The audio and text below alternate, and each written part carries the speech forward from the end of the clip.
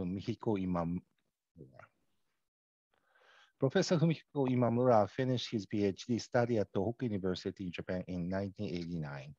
He was promoted to the full professor in 2000, and now is the director of International Research Institute of Disaster Science, so-called IRIDeS, at the Tohoku University since April 2014.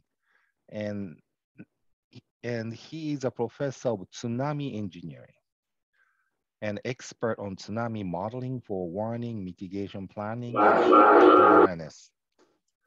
And he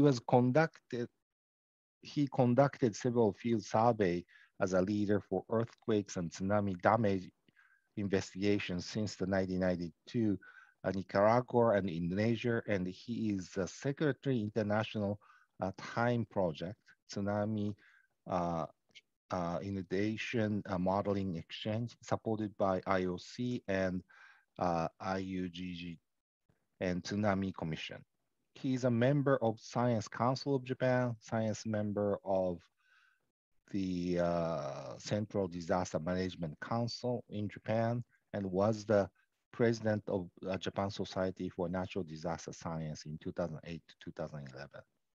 After the 2011 Tohoku earthquake, he became the member of study group of the Reconstruction Design Council in response to this earthquake at the Cabinet Office.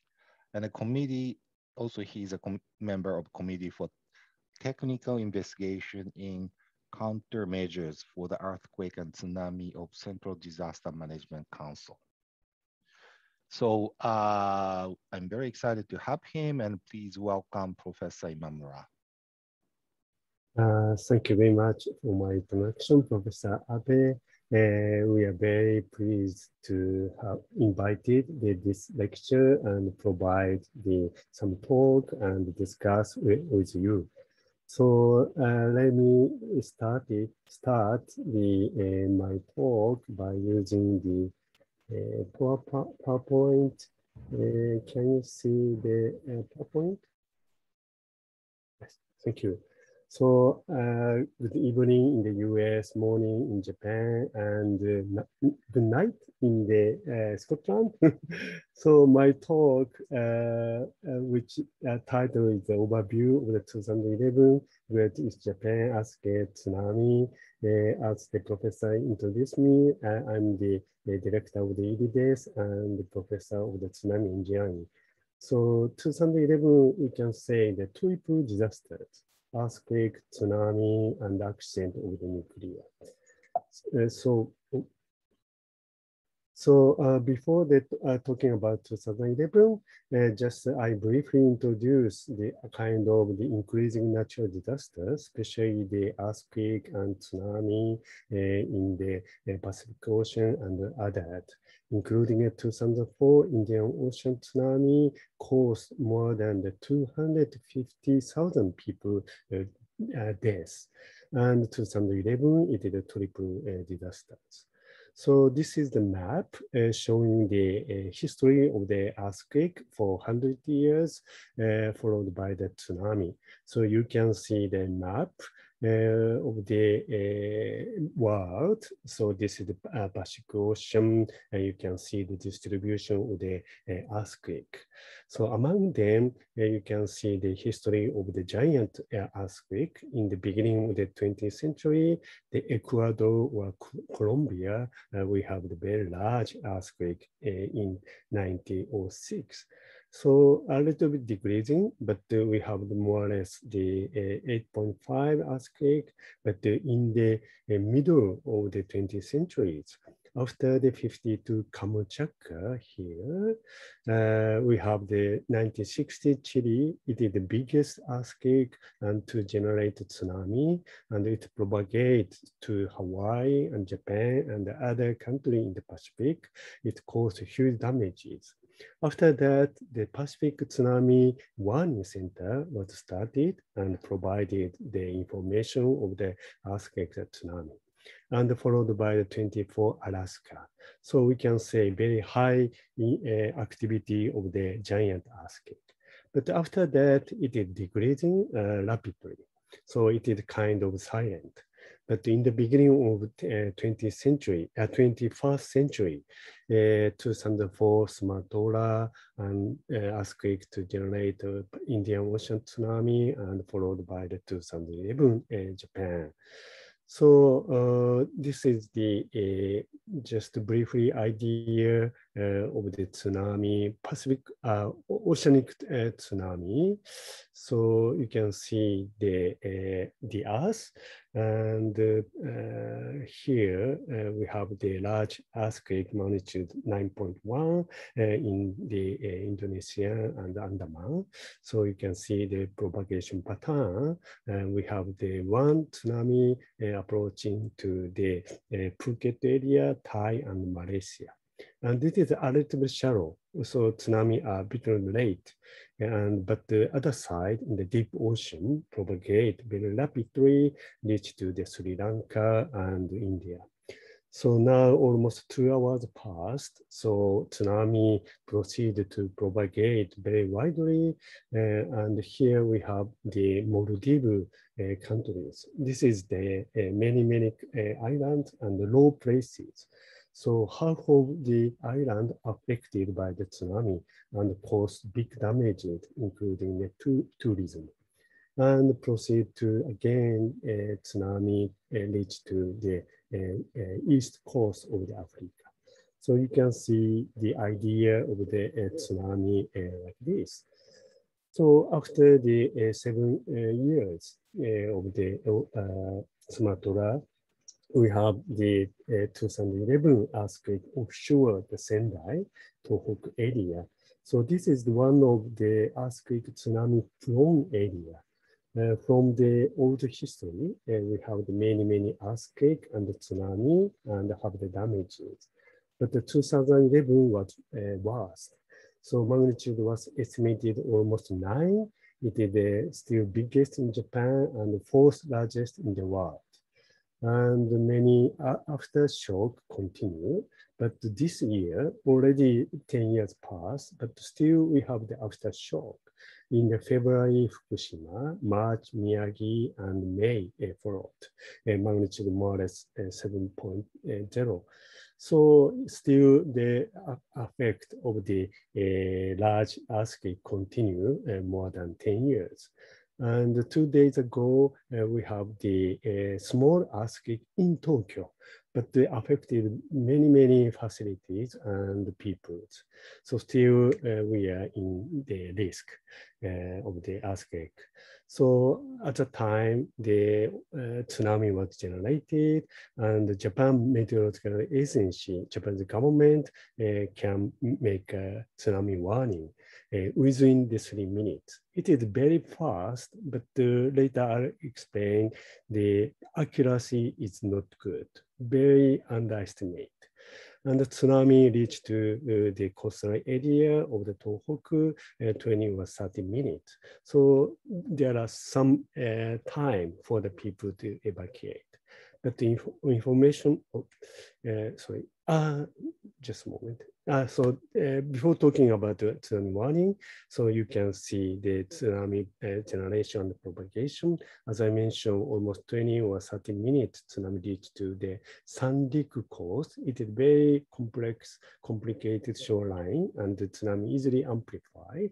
And Fukushima nuclear plant is located here. More than the 10-meter tsunami reached to Fukushima and Sendai here. So almost the 1 hour and 20 minutes passed, and the tsunami inundated, and some part of the tsunami coming back to the ocean side. And this is called deflected wave, and propagate to the other area and reach, and deflected again and propagate to the other. So it is a kind of oscillation, and it continued for 2 days. So tsunami warning was not canceled at the time. So this is one of the many photos taken by the people, survived people and the government. So here in Sendai, you can see the front of the tsunami. And here, this is the side view of the tsunami reached to the coastal area with the forest. It was the, you can say, planted more than 400 years ago. At that time, we have the similar earthquake tsunami and affected. The samurai Date, they reconstructed this area and people not allowed to live and planting the tree at that time. And we keep this barrier for the future. But 2011 tsunami was so large, 80% of the forests are destroyed. So we cannot, again, we discussed how we can save, protect this area and save the lives. So anyway, this is another computer graphic. This side is the ocean, tsunami coming this way. So you can see here, and this is the highway. Highway worked as a dike to protect the tsunami on the land. So this is not purpose for the tsunami mitigation at the time, but we encourage such kind of infrastructure had a very important role to mitigate tsunami as well as the some flood and inundation caused by the some storm surge added. So this is, I think, an example of the multi-layer protection, not only the dike along the coast, but we can utilize such infrastructure. So at the time of the 2011, people can go up to the highway, 6 meters above the sea level. So more than 300 people can go up at that time. It is a very plain area. So maybe 1 or 2 meters above the sea level. So no places for the tsunami at the time without the one elementary school of the Alhama. So, and you can see the protection work of the highway for the tsunami. And after that, this area, seaside, very destructive, but backside, behind the highway, almost very small effect. So again, I would like explain some process or the information to save our life. So tsunami warning was started more than 60 years ago in Japan.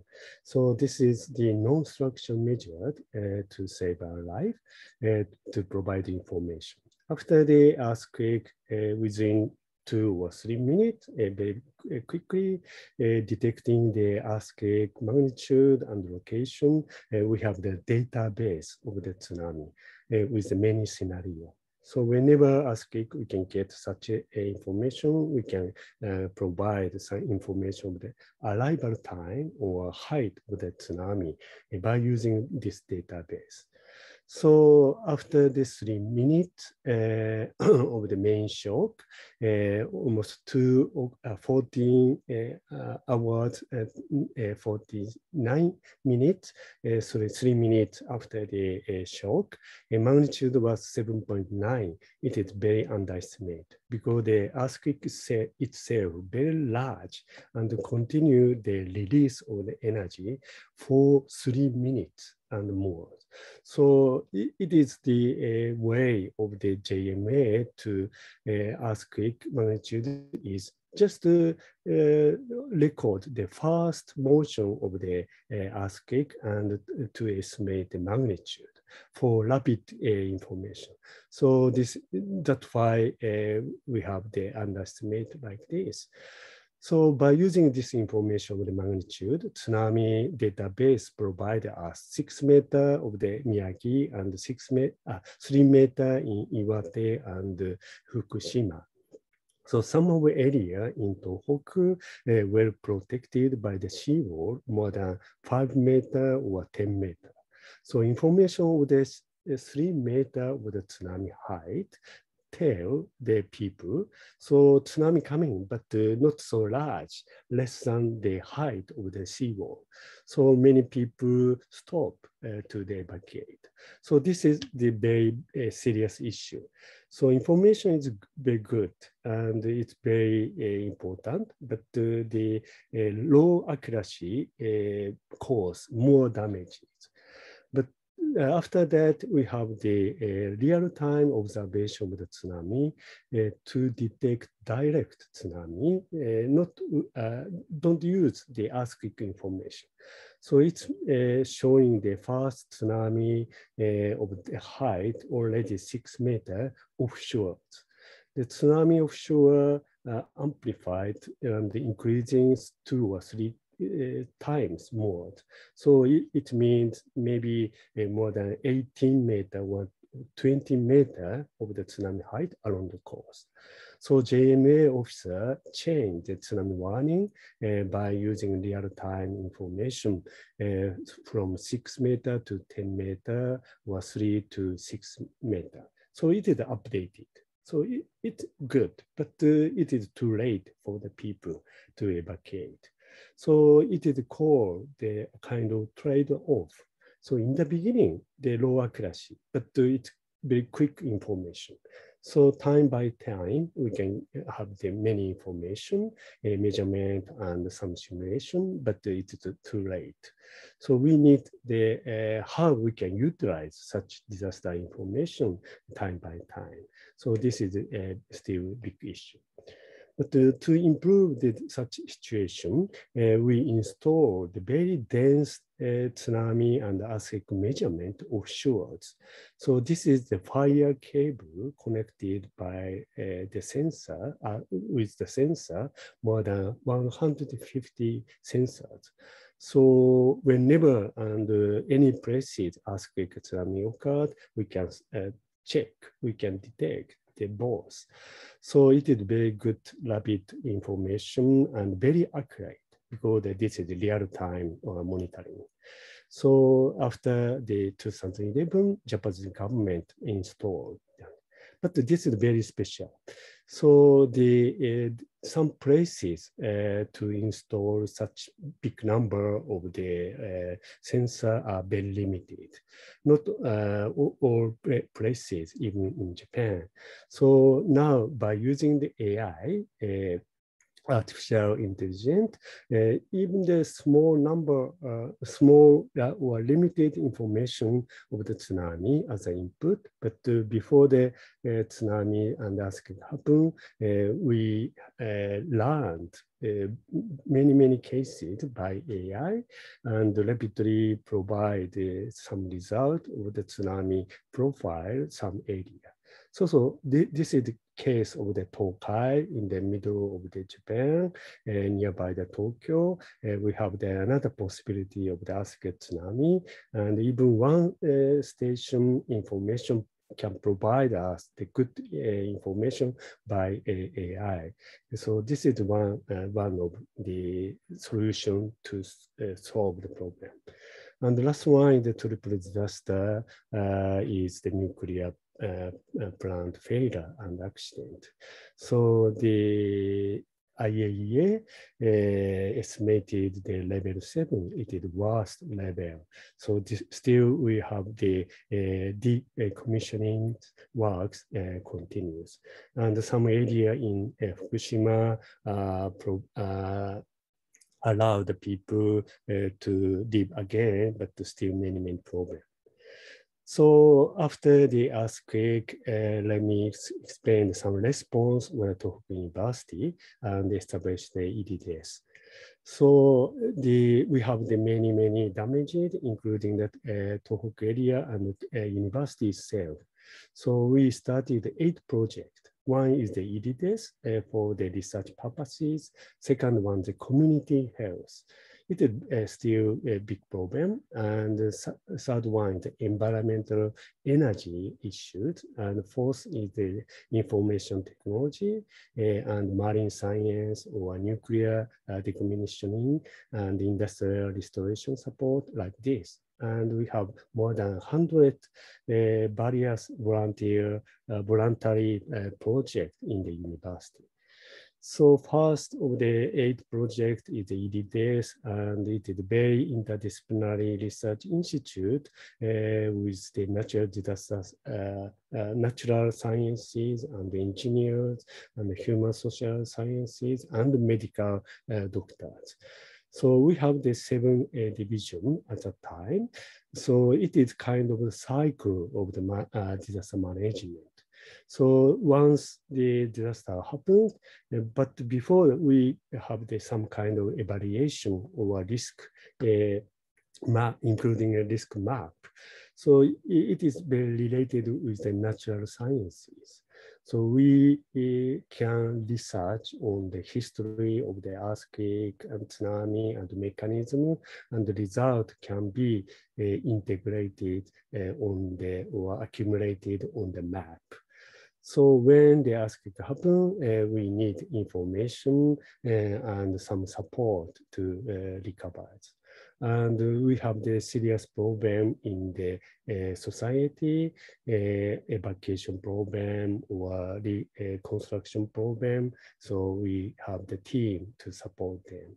And to save our life, we need a rescue team just after it. And we have now a problem of the mental problem cannot cover the physically and mentally, even the 10 years past.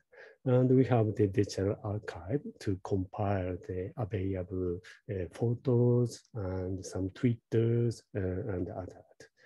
So this is our mission. As I mentioned, we have the disaster cycle or management. So before the after disaster, we have some kind of issue in each phases. So we improve this disaster cycle to prepare for the future. So we have the many researcher with the student to work together. So this is the idea of the disaster risk reduction and build back better. So on the resilience curve. So this is the also idea of the disaster management cycle.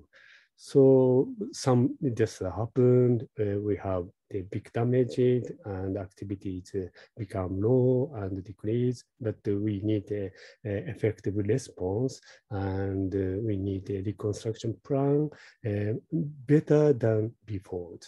So even we have maybe some disaster we have maybe experienced it in the future, but after the disaster, if we have the build back better, we have the positive spiral. So to support sustainable development. But actually, in the many cases, after the disaster, response might be late and the reconstruction plan is not well, so not reach to the previous level of the safety or living circumstances. So we have negative spiral. So we need to change from the negative to positive. So last one in my talk, kind of the movement of the world society, especially United Nations. We have the many issues for 2030. So there are 3 major agendas, including the Sendai Framework for Disaster Reduction and the SDGs and Paris Agreement. This is the map of the series of the UN conference 2015 at that time. So we have the 3 layers. So this is medium development goal, maybe connected to the SDGs, and in the middle, disaster risk reduction, and the bottom, climate change, big conferences. So 2015, we have the conference at the Sendai in the March to discuss new strategy. So Sendai framework for DRR was accepted. And next September in New York, the big discussion for the development goal, and they adopted the SDGs. And December, the Paris, big also discussion for the climate change. So now we have the three majors. So we need kind of the collaboration to achieve the goal for each.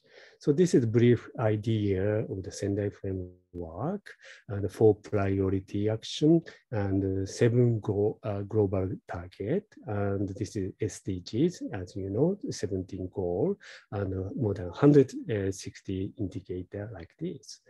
So just to briefly, let me explain the first priority and fourth priority for the Sendai for DRR. The first one is to understand disaster risk. This is very important and starting. So disaster risk management should be based on the understanding of the disaster risk in each area. So we need some kind of map and the assessment and some variation of the exposure and hazard characteristics. So this is the start point, and get the kind of achievement among the people to starting some action for DRR. And the fourth is also very important, including the build back better in the recovery, rehabilitation, and the reconstruction plan. So this is the idea of the Sendai here. So in my talk, I show the example of the rule of the highway to protect the tsunami. At the time, the green belt of the pine did not work well because the roots of the pine tree are very shallow because they're planting on the very low areas. So we put the soil and increasing the level and the roots of the pine tree longer and be strong now against the future tsunami. And we have the seawall. Actually, we have big discussion for the environment and some landscape. But we need not only tsunami, but the storm surge due to the climate change and typhoon. And this year, the new typhoon attack to the Sendai directly. It is the first record in Japan. So 7.2 meter as low as possible, we constructed, but we have the multi-layer protection to reduce the tsunami and the flood inside, and we have the shelter like this. So this is the idea of the build back better. We have the many multi-layer green belt, new highway, and this is existing highway, and residential area moved to the backside of the highway. And we put the steps to the highway easily, even the elder people. And this area can use for the industry purpose, not a living purpose. So this is, I hope, one of good example of the big back better to introduce the other countries. So anyway, we cannot respond more than the prepared. So before 2011, we have many experiences of the earthquake tsunami, and we did the many evacuation and earthquake proof building and some hazard map, but not enough for the large cases. But anyway, the appropriate disaster information is very important and save their life. But we have many risks, not only natural disaster, but COVID-19 and other. We need the build the legend society for the many risks. But it is a big discussion for us how we can build such a society according to some disaster management cycle. So yeah, this is my talk in the as the first lecture today. Thank you very much for your attention. Thank you. Thank you very much, Professor Imamura. And we don't have much time to take any questions, but if there's any question, maybe we can take one. If it's not, we're gonna continue. Guys, is there any question you'd like to ask Professor Imamura at this point? Okay, then let me introduce Professor Osamu Murao. Dr. Osamu Murao is a professor at the International Research Institute of Disaster Science at Tohoku University, which was established in order to disseminate the learning from 2011 East Japan earthquake and tsunami disaster. And he's a founder of the International Strategy for Disaster Mitigation Laboratory, ISDM. Together with a collaborating organization from many countries and with broad areas of specialization, IRIDeS conducts world-leading research on natural disaster science and disaster mitigation. In order to be in charge of ISDM in the Regional and Urban Reconstruction Research Division, Dr. Murao was transferred to IRIDeS from the Faculty of Engineering Information Systems at the University of Tsukuba in April 2013. His current research focuses on the post-disaster recovery process and urban design and the relationship between physical environment and disaster.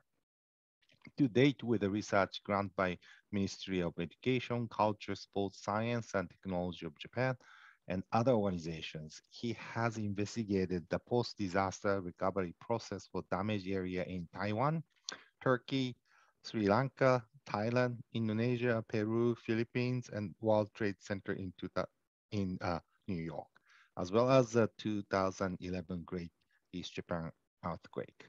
Particularly, he kept tracking on the recovery process of Chichi Township since the 1999 Chichi earthquake in Taiwan as a visiting researcher of National Taiwan University in 2005. Dr. Murao has been involved in some research projects about post-disaster urban recovery and disaster risk reduction in the world. So please welcome Professor Murao. Thank you. Thank you very much. It is a great honor for me to have this opportunity to present to the UCLA studio following last year.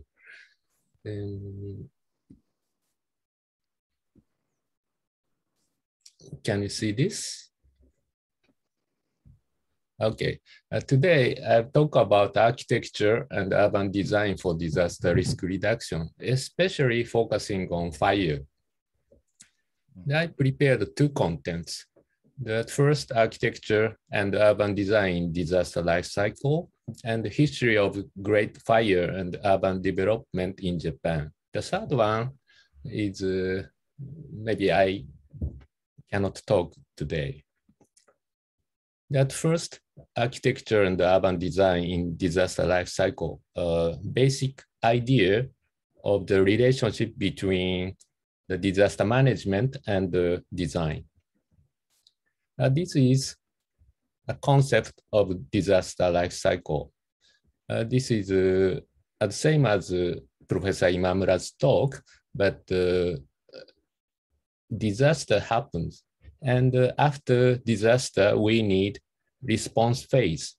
Then we move into the recovery or reconstruction phase. Then we got the ordinary life. Then we need to think of future disaster to reduce disaster risk. Then there are two types of strategies. At first, mitigation and preparedness. Here, this guy is in the risky area, vulnerable situation. And if the falling rock hit him, it is the disaster. Then at first, they need mitigation strategy. Mitigation is activities aimed at eliminating or reducing the occurrence of a disaster and reducing effects of unavoidable disasters. This is a definition by FEMA. Then there are two types of mitigation. At first, structural mitigation. You can see this picture. Then anyway, by structure or one physical environment, we need to reduce the risk. Then this is one example, a promotion of earthquake-resistant measures in the University of Tsukuba. Another example is this one. This is a stone wall in Okinawa Prefecture to prevent strong wind from the ocean. This is a typical mitigation strategy. This picture is a levee called Great Wall in Taro, Iwate Prefecture. Total length was more than 2 kilometers, and the height was 10 meters from Tokyo Pier. Then it was improved after the 2011 tsunami. This is structural mitigation. Another mitigation type is land use mitigation. This is to put buffer zone from the risky areas. For example, this is damage in Hilo in Hawaii Island. They was hit by 1946 Aleutian Islands earthquake tsunami, and also in 1960 Chilean tsunami hit the area. After the tsunamis, the government planned this downtown development plan. This is to put the buffer zone. This is the damaged area inside the red line. It was used for the residential area, but most of them were washed away. Then this area was replaced by the large waterfront park to prevent future tsunami. This is the current situation of Ocean Park in Hilo.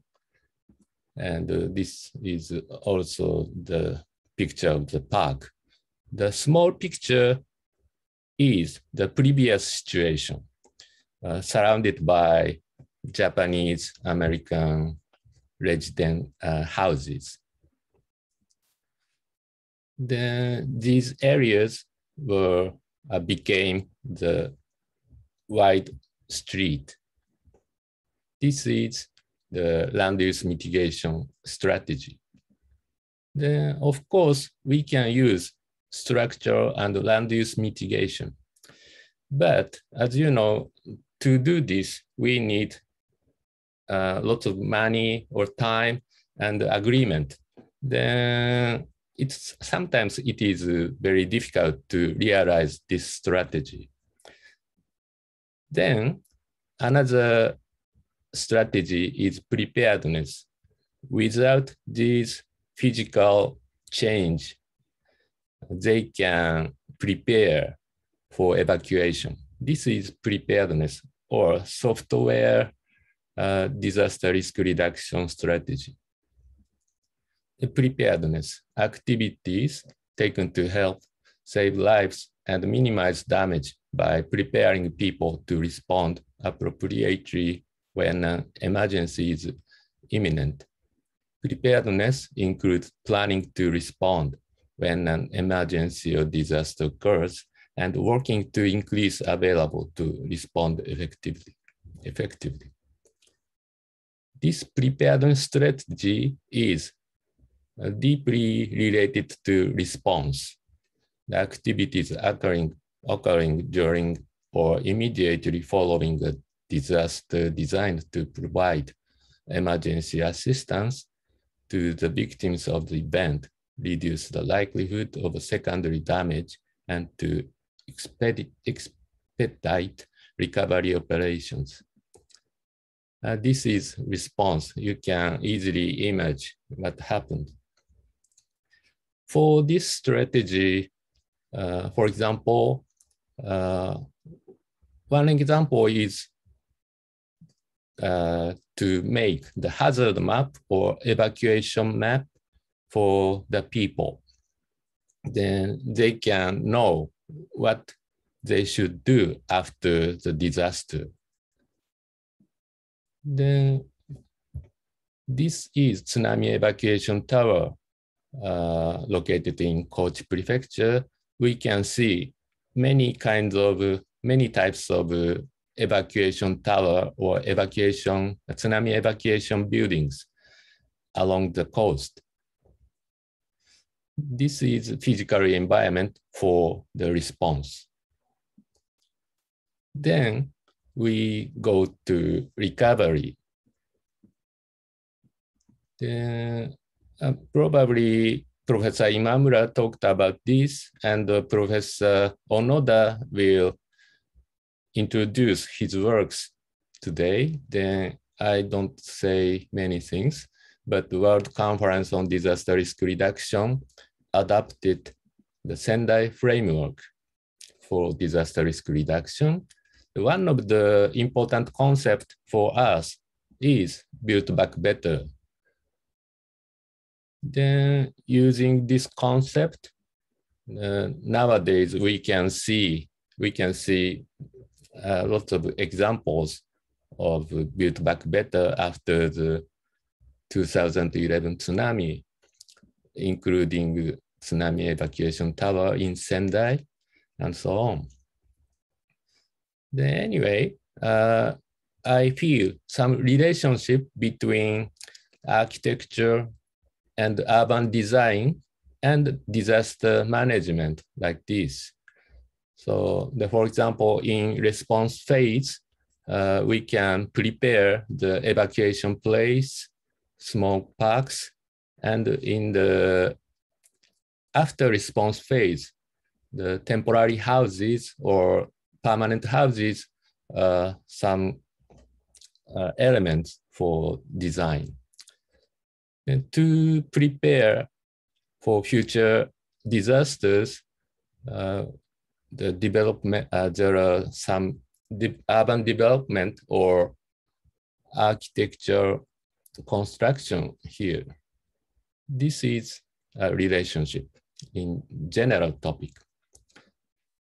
Then I heard that your studio deal with the fire. Then I will introduce history of Great Fire and urban development in Japan today. The fire. To think of fire, the disaster risk reduction strategy, we need to know this mechanism. This is conditions of burning. When the fire occurs, there are three elements. At first, burnable. The burnable consists of three types. At first, gas, city gas, propane gas, and so on, and liquid, gasoline, or kerosene, and solid is paper or wood. These are burnable. The second thing is oxygen to support burning. The third one is heat, flame, electric or static spark. Then to prevent fire spread, what you can do is to remove one of the three. For example, you can remove burnable things. Then this is the example of Japanese history. They used to destruction firefighting before. to destruct some vulnerable things, they could distinguish the fire. The second one is the heat. You can cool down the heat using water or other material. The third one is to choke or dilute oxygen. It is easy to understand using this example. After barbecue, you can close the lid. This is because of the reason. Then about Japanese traditional house. Our Japanese traditional houses are made of wood or paper, very vulnerable materials. Then we Japanese had lots of great fires in the history. This is timeline of critical disastrous events in Japan. From great fires in old Tokyo to Kobe earthquake, most of them are about great fire. Then let me introduce some examples. In 1657, a Meirei Great Fire occurred in old Tokyo. After this fire, the Edo shogunate developed public open spaces in Edo areas. This is Ryogoku open space. And these open spaces were prepared for future fire, to prevent future fire spread. And also this public open space became very popular areas in Tokyo. Then after Meirei fire, town firefighter system commenced. This became nowadays the local community firefighter system in Japan. Then how to prevent fire spread? We can see the strategy in the architecture vocabulary. This walls was constructed to prevent fire spread. This is a very famous example in Waki City in Tokushima Prefecture. We call it Udatsu. In 1872, Great Ginza Fire was occurred in Tokyo. In 1666, the Great Fire of London occurred. Then Japanese government imported the strategy to construct houses by only brick. Then Ginza Brick Street was opened. Unfortunately, because of another disaster or air raid in 1945, most of them were destroyed. But we can see some remains in Ginza area. This is another example. In 1893, Great Fire occurred in Kawagoe City in Saitama Prefecture, north of Tokyo.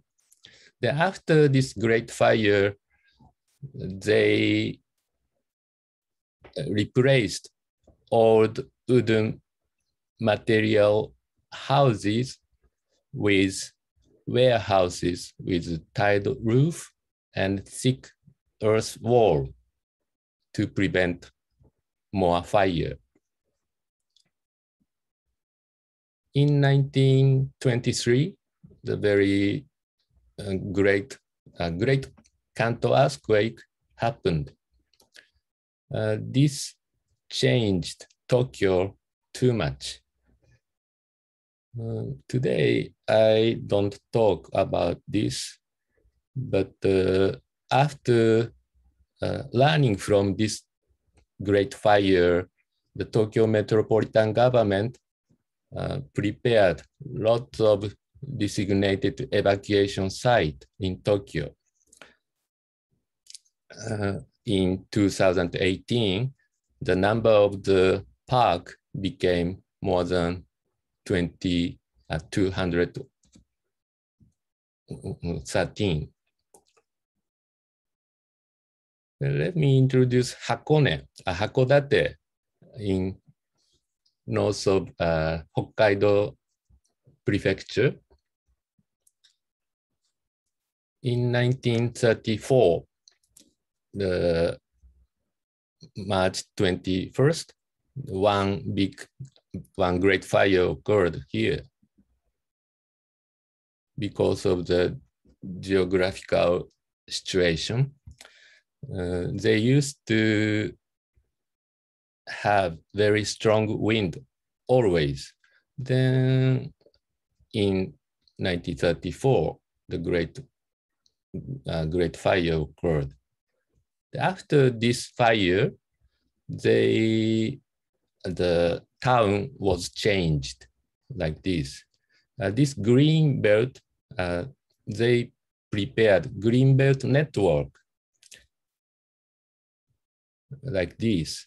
This is for to prevent great fire spreading. Then we can see lots of wide streets like this, and this. And in the network, they constructed the city hall. And this is the end of the network before a river. Then here, with temple, they constructed the disaster monument like this. In 1976, we may say this was the final great fire in Japan, Sakata fire. Learning from this fire,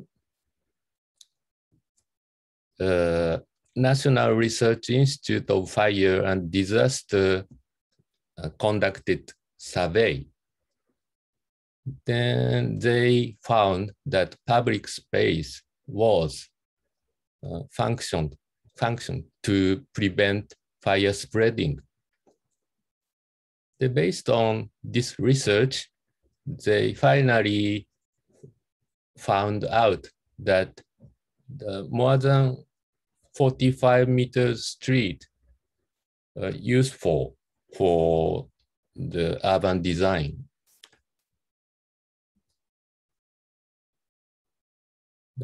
And this is another big development in Tokyo. Here is Koto Delta District. It was told that very, very vulnerable areas in Tokyo. Because of the congested district with old wooden houses and so on. Then Takayama Laboratory of the University of Tokyo proposed this urban cruciform project to prevent future fire spreading. This strategy was changed to the right figure. Then finally, one idea was realized like this. this concept was to set disaster prevention base in this area, surrounded by high-rise apartment buildings, and inside was the hospitals, schools, or parks, which are very necessary or useful after disasters in this district. Then they prepared this water chamber or water gun and so on.